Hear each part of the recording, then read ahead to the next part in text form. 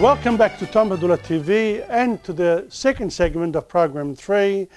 We are in Murano, just outside of our experience with the glass making. We actually see the products along the waterside shops of Murano, and we truly enjoy looking at the colourful pieces, the magnificent atmosphere that they create both outside of the shops and inside. We're able to film some of the products, and I hope you do enjoy this particular segment.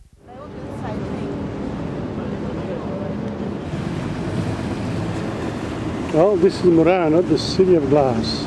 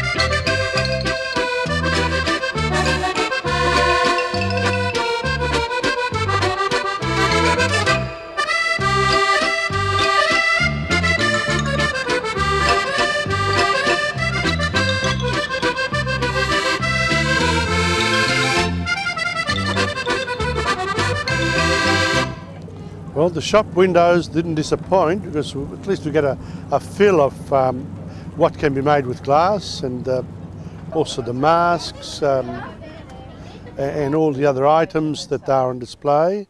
Absolutely beautiful. You can see a place like Murano and later Burano do depend on tourists for their livelihoods. And of course, the products of the sea. So that's lifestyle in Venice.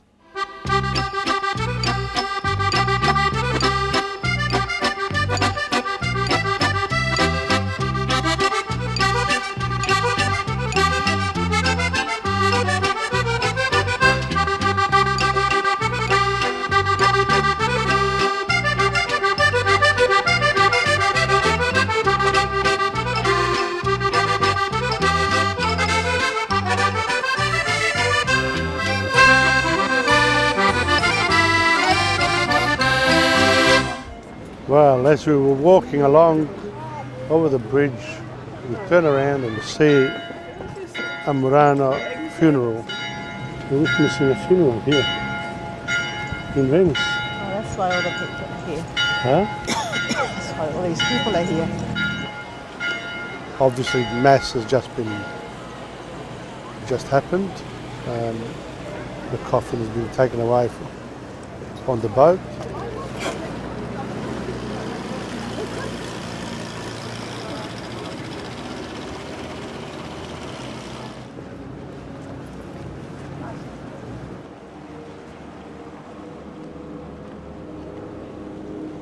Even the bird has stopped.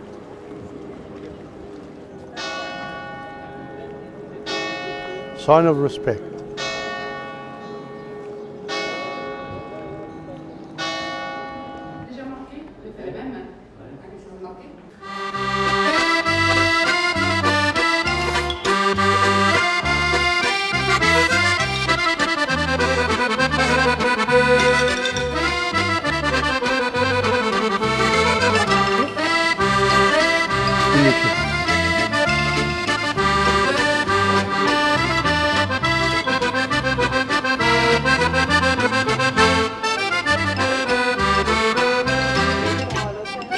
These are some of the absolutely beautiful pieces that we admired, but we saw even more of this type of work. Of course you can't film it all, so you'll have to go there to Murano.